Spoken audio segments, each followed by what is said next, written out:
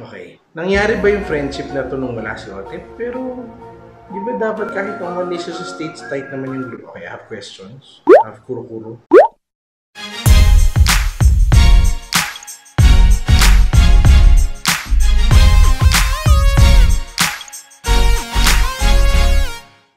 Eto na, magkalinawan na tayo lahat, magkaliwanagan na tayo lahat at nang payapa na at masaya na tayo ulit mamumuhay sa barkada ng bumarot. Tingnan natin what revelations, clarifications, and maybe apologies if needed ang mangyayari sa ikalawang yugto ng ikalabing isang kabanata ng Philippine BL series na In Between. Let's go!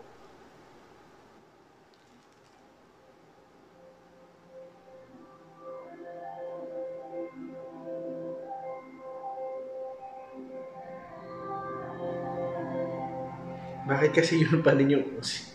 Sige na nga. Hoy, ikaw Taurus. Hoy, ikaw Taurus. Ewan ko dun.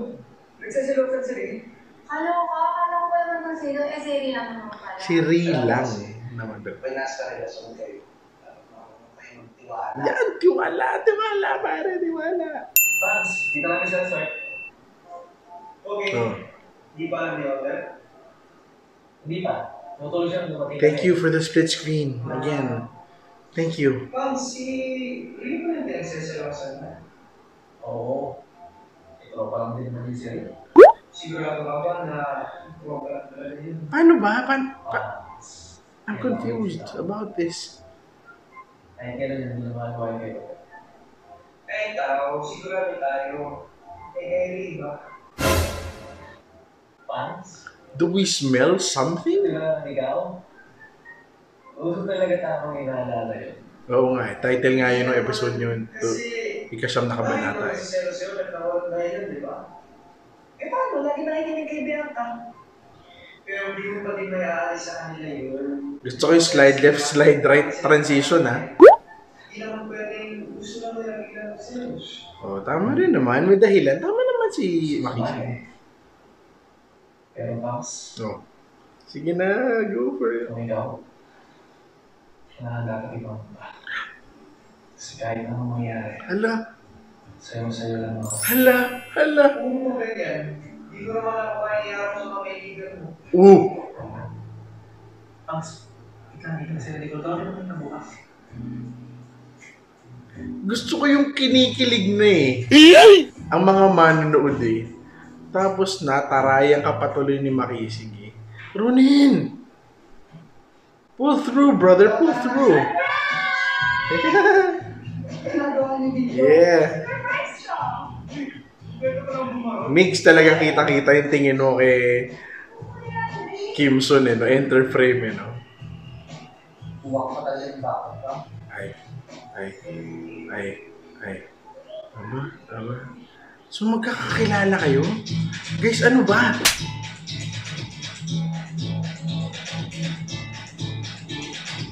Aminin naman kasi natin, bagay talaga eh. Takot Dala. Wow. Pumipiran. Wow. Cheer dance sa pool. Oh, nice. Oh, nice nito. Nice tong frame na yun. Nice. Okay, po-pause ko to. Yeah, nice. The happiest I've seen all of them. So, wait a minute. Orion. Sa bagay, nandun niya naman kasi siya sa simula. Pero, hindi ko naman nakalain na... Okay. Nangyari ba yung friendship na to nung wala si Otep? Pero, di ba dapat kahit ang mali sa states tight naman yung group? Okay, I have questions. I have kuro-kuro.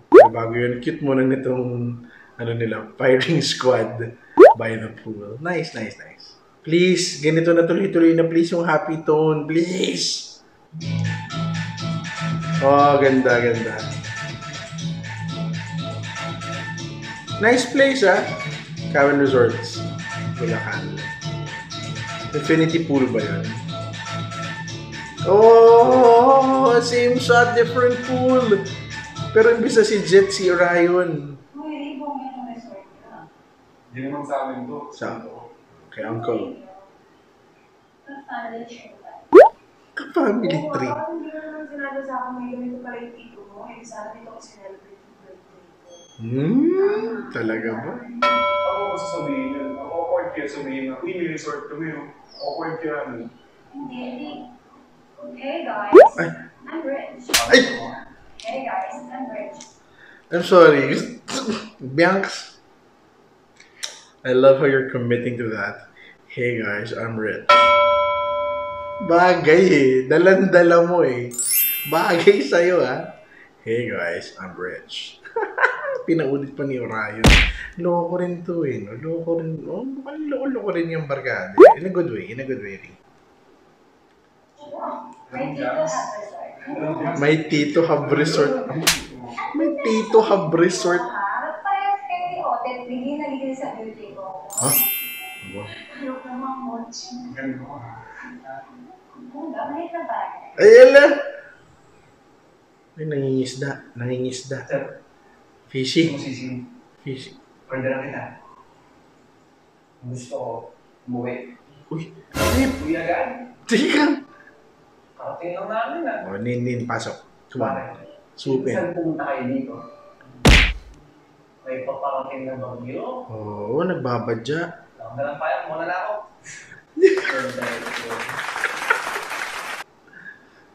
Yan ang sensitivity. Very good, Ronin. Very good. Uy. Umalam mo na ng basos mo. Magpaliwanag ka naman. Ano ba? Depende saan. Depende kung buong araw din yung asurot na yan. So, hindi kilala ni Otep Kami eh. lang pang resort. Alam nga naman ba alisin ko siya dito? Kaya na tayo umuwi, di ba? Tautip time. What happened to Tautip time? Hep, ano to, ha? I smell love squid. A lover's what? Squirrel. Lover's squirrel? Basta, yun na yun. Gets mo naman. Lover's squirrel? Nagsuwan biyak sa mata ko siyo. Oo nga eh. Ngumiti. Sinadya ko naman para. Nak. Nak. Bakit naman? Sa ako alam ko. Nagdala ko na sa hotel. Ay. Oh, harot. Gumana ba? Gumana ba? Lambisa tao eh. Try again. Try again, Brad. Ba't yung surga mo yayain? Kit mo pag nagsiselos. Wow. Weird. Ano talaga? Ang weird. Hindi nakakatawa. Nag-enjoy ka naman sa salo. Oh, wow, English yun ah. So hard. Hard to get. I like that. Oh ha, English yun. Medyo dumarami na. Dumarami na. Naku, magagawa ko rin to ng ano to. Baka lahat ng memorable lines to si Tauro. Si English, brother. Ilang bibi ko. Ay, ka kasi nagsiselos. Ikaw na ang bibi ko. Tanong si Swaygram. Tanong sino? Sobrang pahamay yung sway na yan. Uy! Please, sorry. Huwag ka nasa nagsiselos, ha? Ha? Naku naman, Tepe. Kasi yung nakatakas Pakips. Nakakalata na sila. Pakilala mo na kasi. Ay, nako. Thanks. May punto talaga to si Makisig, no? Ang ganda ng Aliw, bus. aliw. Sana dito ka. Agree. Agree. Oo nga. Sana. Di ba next week siya na ako. Ha? Totoo na nga. Live camera ko eh. Totoo na nga, totoo na nga. Time. Susunod mo ba ako? Ah! Yes! Pala nandun na ako. Yeah! Hindi ka naman. Pag-work ko na ata ako. May sulit, no?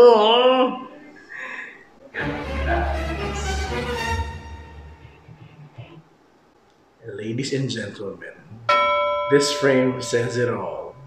Ang ganda. Gusto ko yung si Biaks naman nasabi ko na eh. Si Nicole yung Si Makisig yung shit. And Ronin has no idea. Here we go.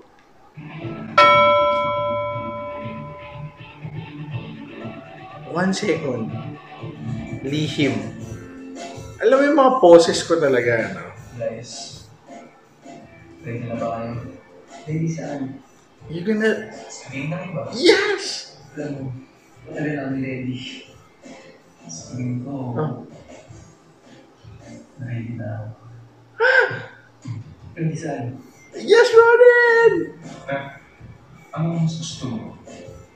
candle dinner for two, or stargazing under the night sky? What the? Ano ba ako? Oh, come on!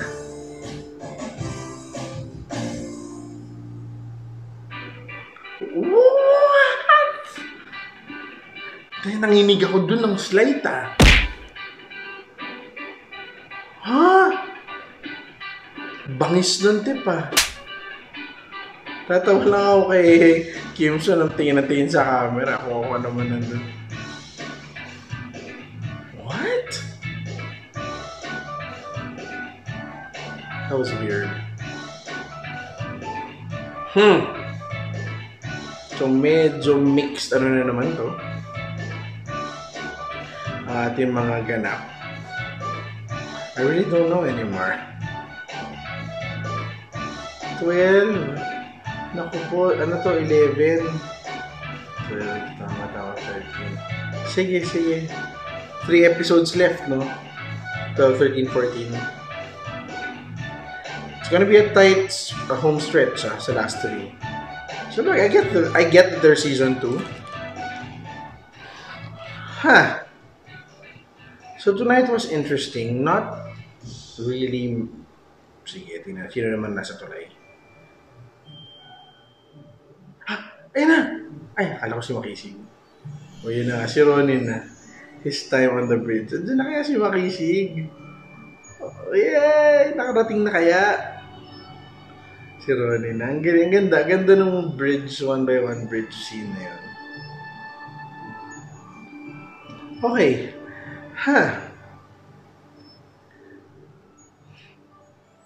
I will be very honest. Meron pa ring residual heightened emotions from last week. Kasi hindi pa rin pinakikilala o pinaliliwanag kung sino at paano ba talaga pumasok sa buhay ng bumharot si Orion. Dahil parang lumalabas, hindi ko alam kung kilala ba ni Otip, nakilala ba niya before leaving, pero mukhang kilala naman ng tropa. Gulo guys. At dahil doon, hindi ko pa rin matimpla yung Orion Malambing lang ba talaga si Tao? Swayga? Mapaglaro lang ba talaga si Orion? Tease? O baka naman may lihim bang pagtingin si Orion kay Otip? Weird man isipin. Ano ka magiging pakiramdam ni Tao? No? Nakita natin sa dulo na medyo ma-aggressive na si Otip ulit. Pero lihim. Sabi natin sa opening yun, unang yugto. Sabi na lihim natatahi natin ng mga pamagat Tsaka yung mga last second poses talaga. And it looks like Ronin will finally admit sa bumharot na siya at si Makisig are an item. Looking forward to that. Happy for them. Nako naman, sigurado namang tatanggapin ng buong buo ng tropa yung union nila. Kanila na being together. It's medyo interesting.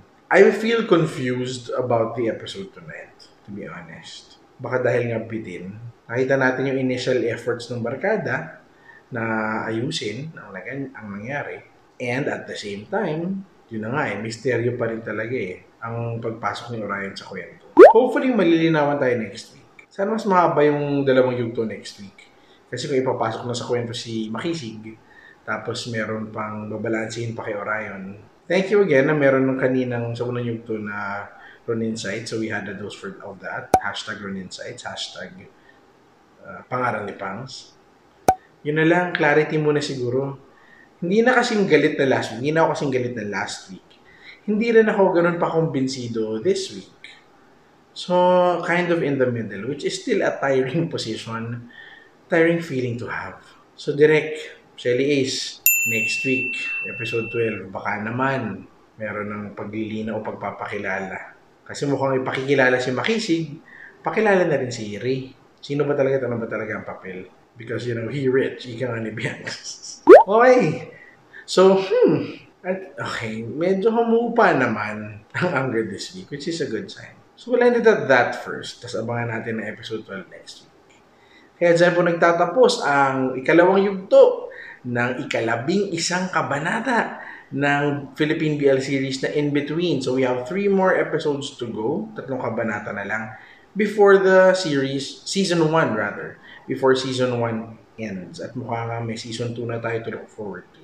In the meantime, let's enjoy the rest of season 1. At tingnan natin kung paano nga magtatapos ang unang aklat, kung ano man yan, ng In Between. Alright. So thank you again to USPH TV for tonight's episodes. Half episode, 2 half episodes. And to the cast, keep it up guys, keep it up. Okay, yan na po. At dito po nagtatapos sa ating reaction video para sa ikalawang yugto ng ikalabing isang kabanata ng Philippine BL series na In Between.